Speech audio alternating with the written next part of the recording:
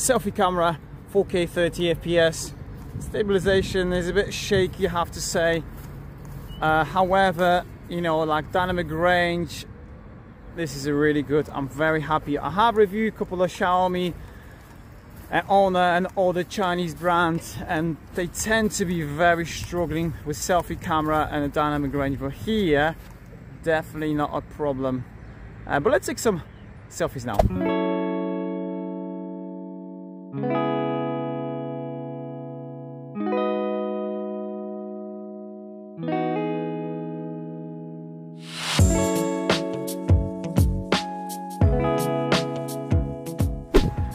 Worth mentioning, we've got 1080p 60 FPS available, which I'm using now, and again, dynamic range. Look at that! This is very nice. I have to say, guys, that this phone feels like a premium device, not a mid-range anymore. Like, we don't have a plastic frame anymore. It is slightly bigger. The cameras are exactly the same as we could see on a54. However, we got a slightly more powerful chipset. I'm not a huge fan of Oxygeners, but we're gonna see. I will be editing the whole video using this phone, so then I can tell you at the end how the phone managed with performance-wise. This is the dual mode video. You keep changing the names every time I look at it. It's like it's called differently, which is a bit strange. Like stabilization, not the best when you are using this mode, so I would keep it still as possible. By the way, if you are enjoying my content, huge sub to the channel will be very appreciated, guys. We're getting close to 50,000 subscribers. That's pretty amazing. Maximum zoom times 10, 4K 30 FPS. Switch back to ultra wide angle. That was not too bad, you know, for mid-range phone. I don't have any complaints here. But let's check on stabilization. I am holding this phone in the hand, no tripod today, handheld footage, and I'm happy with that. Great that I can switch between the lenses during recording. Sadly, flagship Xiaomi 14 Pro was not able to do so, which was very disappointing in my opinion. And this is digital zoom times 2. But let's take some pictures now.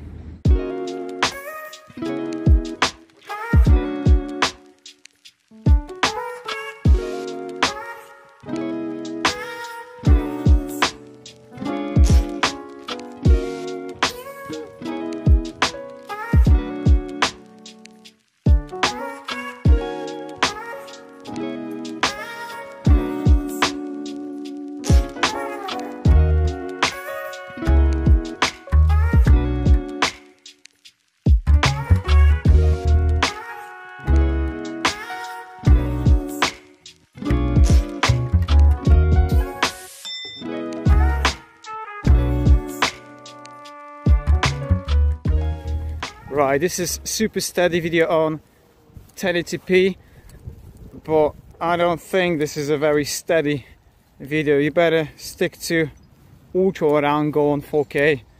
No, I wouldn't really recommend this. I'm just walking. Let me do a little run.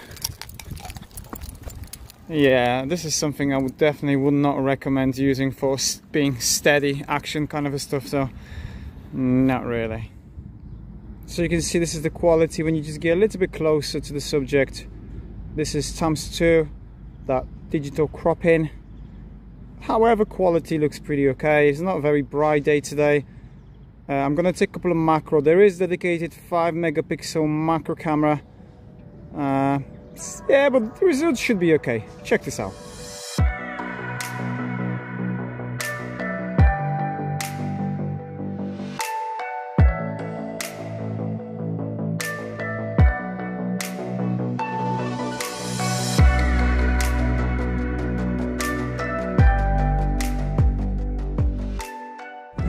This is ×2, still recording in 4K 30 FPS, and I have to say I really enjoy the portrait photography using that portrait mode. Check this out.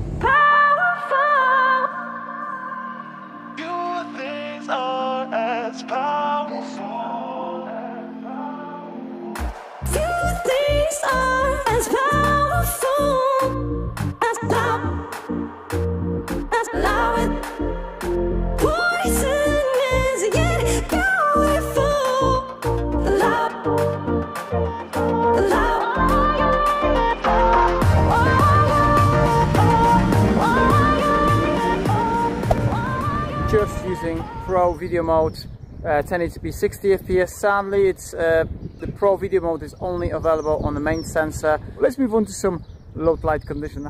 So this is the quality at night, 4K 30 FPS. Me and my daughter and my dogs just enjoying a little walk. But let's switch to the main sensor, then you can see the bright the video is. Look at that! That's pretty impressive. And then this is ×2. Love it. That's pretty awesome for mid-range device, I have to say.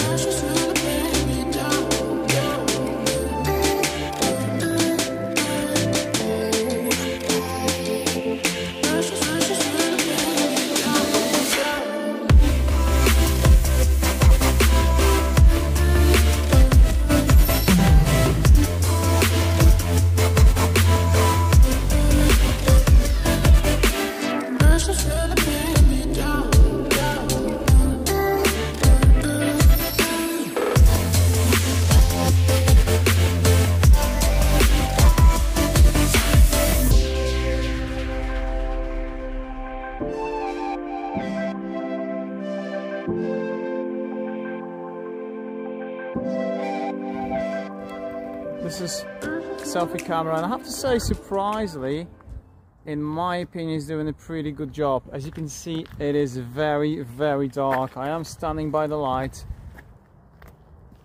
but let's take some selfies now.